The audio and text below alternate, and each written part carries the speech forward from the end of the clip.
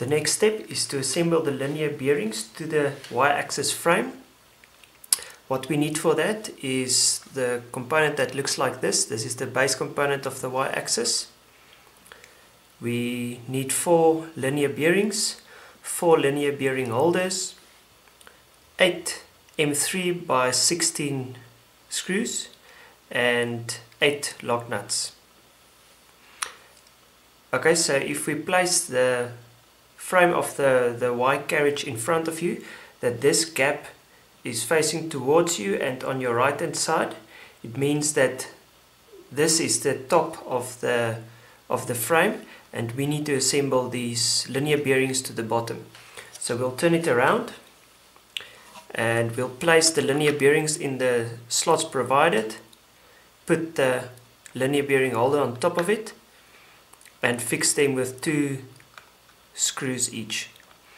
Now when you fix the screws, when you tighten them, make sure that there is a gap between the linear bearing holder and the laser cut component, so that it only holds the linear bearing in place.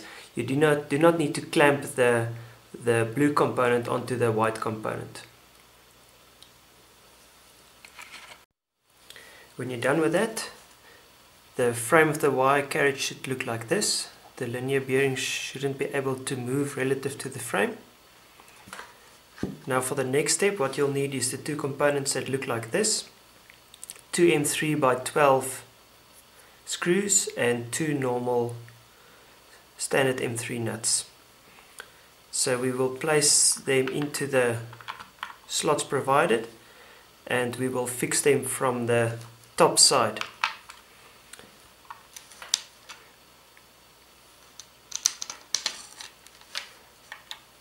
And the nut will go into the slot provided. When you are finished with that, it should look like this. Nicely fixed down. So for the next step, what you'll need is 2 M3 by 20 screws, 2 M3 lock nuts, the GT2 belt. The original belt in your kit will be 1.5 meters long. You need to cut off a piece of 700 millimeters for this step, and you'll also need one of the cable ties. So what we'll do is we'll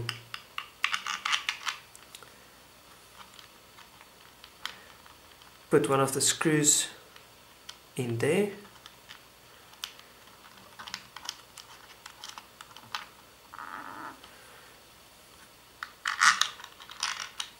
for the other one we first need to put the belt in.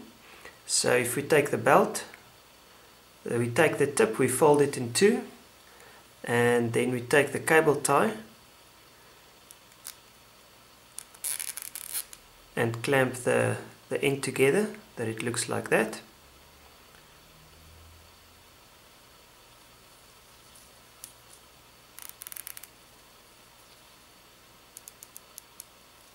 Make sure it's nice and tight, and then you can just cut off the edge.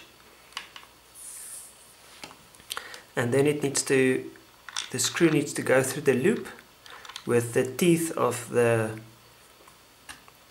belt to the top,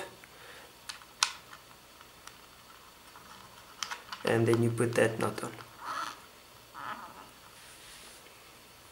You can tighten it a little bit to make sure that the screws won't come loose. Now we'll attach the heated bed to the Y carriage. So we place the Y carriage with the top facing upwards.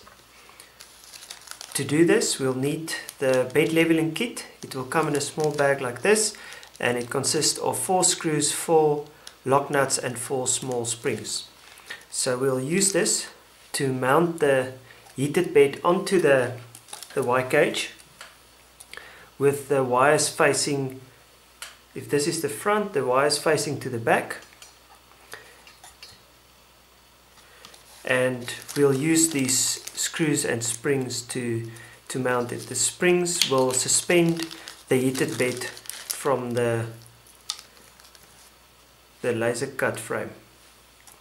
So the springs will fit in between the heated bed and the frame. At this point your Y carriage should look like this. So your heated bed is suspended from the Y carriage frame with the springs, and once it's on the printer we will use this to adjust the level of the bed. Now what we need to do now is to solder a connector onto the thermistor wires. So we'll use our cable with 2 wires that looks like this. We'll cut off one of the connectors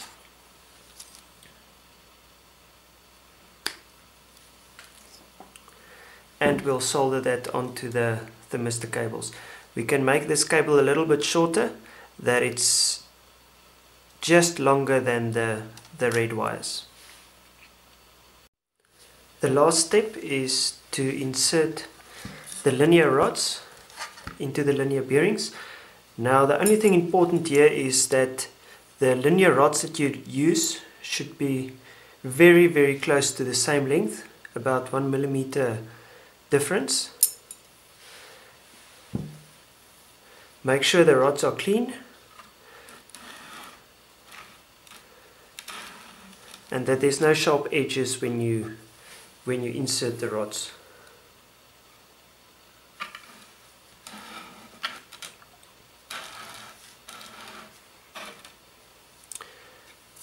Now you can put this away till further use.